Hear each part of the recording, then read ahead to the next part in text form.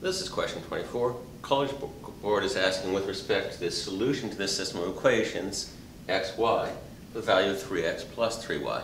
And there's always several ways of solving a system of equations. In this case, and often when they ask for a peculiar expression like 3x plus 3y, there's a shortcut, a clever trick that they're testing for.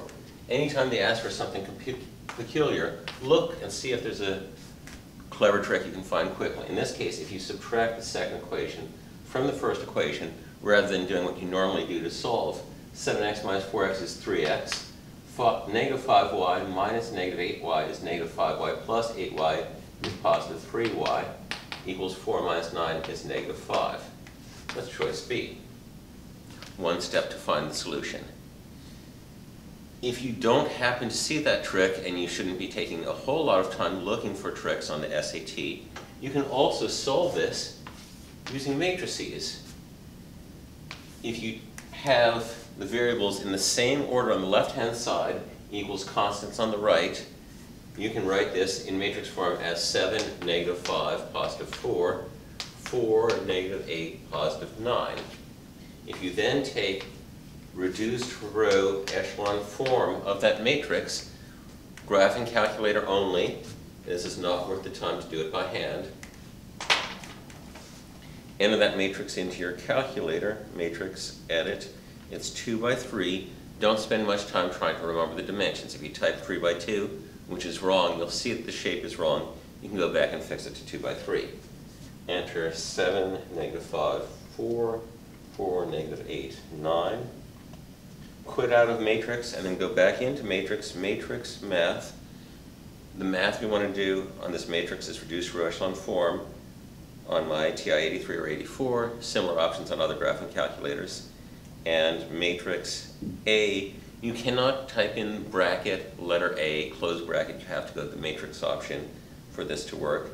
And it gives the reduced row echelon form is 1, 0, 0, 1, and the calculator will give it to you in fractions.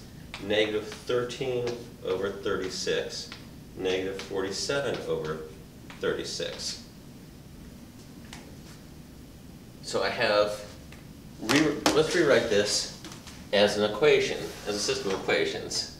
Since the 7, negative 5 came from 7x minus 5y, this is equivalent to 1x plus 0y equals negative 13 over 36, which is just x equals negative 13 over 36.